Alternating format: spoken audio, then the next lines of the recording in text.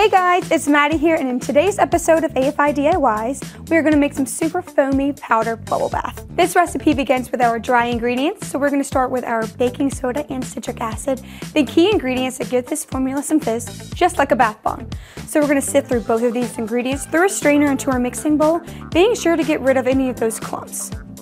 Alrighty, now that we have sifted through our citric acid and baking soda, we can move on to our next ingredient, which is our sodium lauryl sulfate acetate. I use the AFI Web Store's handy tool for selecting skin-safe fragrances, and I picked out bubblegum. So let's add this into our Cocoa Model Propyl Butane in with our fragrance. So I already have this pre-measured out, so I'm going ahead and dumping it in. So I'm going to grab some gloves, and I'm slowly just going to pour this in and just whisk it until everything is nice and combined.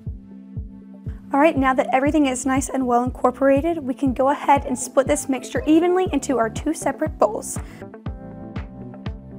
Alrighty, now that I have the mixture separated into two bowls, I went ahead and grabbed my mica powders. I have a beautiful yellow here and a beautiful red.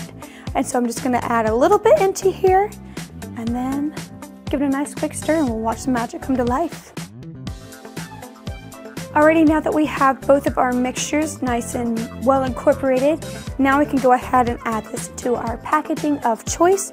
As you can see, I just chose a clear bottle here so we can really enjoy the wondrous creation we made. And just dump it in like so. To use this product, simply sprinkle in a little bit at a time into your running bath water and you watch the bubbles bloom. Thanks for watching, and I'll catch you guys in the next one real soon. Bye!